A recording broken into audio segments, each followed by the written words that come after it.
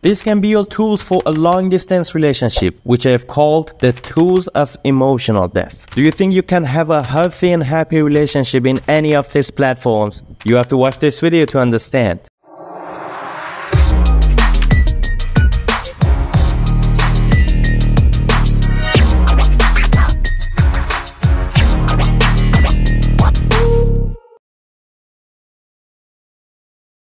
Welcome back. Before we get into the nitty-gritty, let me share a short story about one of my friends who was in a long-distance relationship. His name was Alex, and he met his partner Sarah during a summer vacation. They instantly clicked, but unfortunately, they lived in different cities. Despite the distance, they decided to give their relationship a chance. For the first few months, everything seemed wonderful. They would have long phone conversations, surprise each other with visits, and even plan their future together. However, as time went on, they began to face some challenges.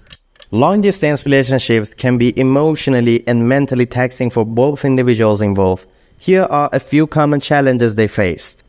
Trust and communication. Maintaining trust and open communication becomes even more crucial in a long-distance relationship. Without physical proximity, it's easy for doubts and misunderstanding to rise.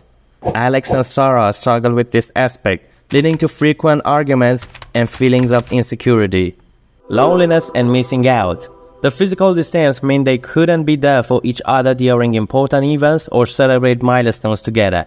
This led to feelings of loneliness and missing out on shared experiences. Lack of physical intimacy.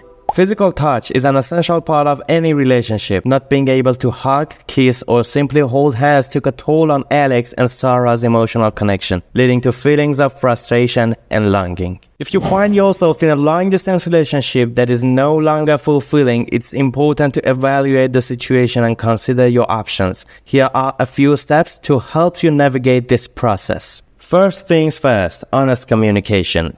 Have an open and honest conversation with your partner about your feelings and concerns. Discuss the challenges you have been facing and trying to find a solution together. Evaluate compatibility. Assess whether the relationship is still meeting your needs and goals. Consider whether the distance is hindering your personal growth or causing more harm than good. And the last thing is exploring alternatives. If you decided that ending the relationship is the best course of action, explore possibilities for a mutual and respectful separation.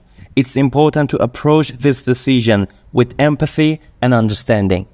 Thank you all for watching. I hope you found this video informative. If you enjoyed it, please give it a thumbs up and consider subscribing for more content. In our next video, we'll discuss how to overcome your fears and embrace new opportunities. Until then, take care and stay strong.